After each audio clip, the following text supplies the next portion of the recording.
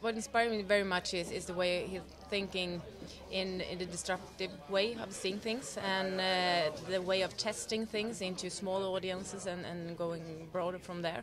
And I think that is something we need to do more of, and to be willing to let go. One of his points, the way we're thinking of today. We need to let go and think in new ways, try to test things and take what's good of it out broader and work from there, and to see it in collaborate within Bonnier and within other partnerships that's not existing today, to find new ways of revenue possibilities.